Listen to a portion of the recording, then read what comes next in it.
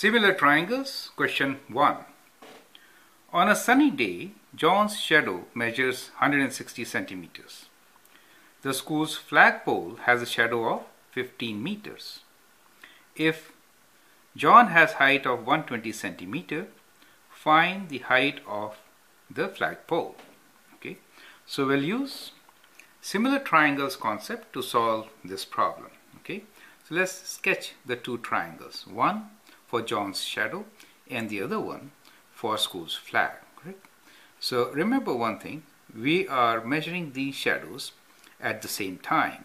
So angle of elevation for the sun is same for John and for the flag. Correct? So that part we have to kind of assume. Okay. Now these are my two diagrams. Now let us say that this is the school flag and the shadow is kind of like this, right? And here is John and the shadow is like this. And what is important here to understand is that this angle is same. We don't have to know the angle. Let it be x. Let it be x. But angle x is same for both John and for the flag.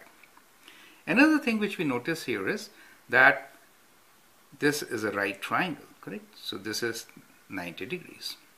So obviously, if we have two same angles, the third one will be same, correct? 180 minus sum of these two. Well, these two triangles, let me name them as ABC and DEF. We say triangle ABC is similar to triangle DEF. And why are they same? The property is angle, angle. Angle, angle. So if two angles of any triangle are same, then the two triangles are similar. So that's the symbol for similar. So these two triangles are similar. And now we'll use the properties of triangles, similar triangles, to solve the question. Now let's read the question once again. On a sunny day, John's shadow measures 160 centimeter. So this is 160 centimeters, right? So since the flag is in meters, let me convert them into meters itself. So let me write this as 1.6 meters. So that is the length of the shadow.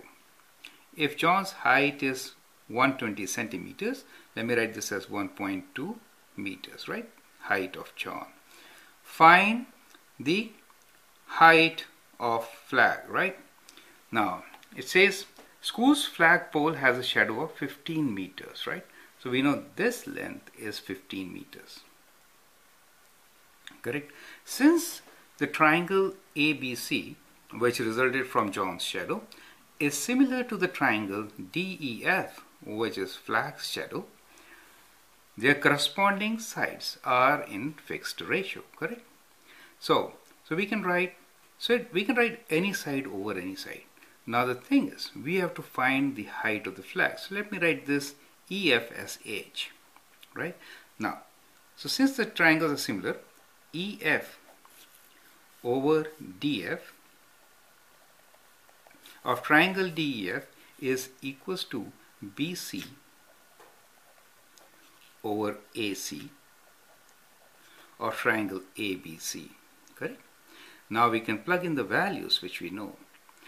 H is the variable, the height of the flag, which we need to find, which is EF. So we write H over DF is 15 is equal to BC is 1.2 over 1.6. Correct?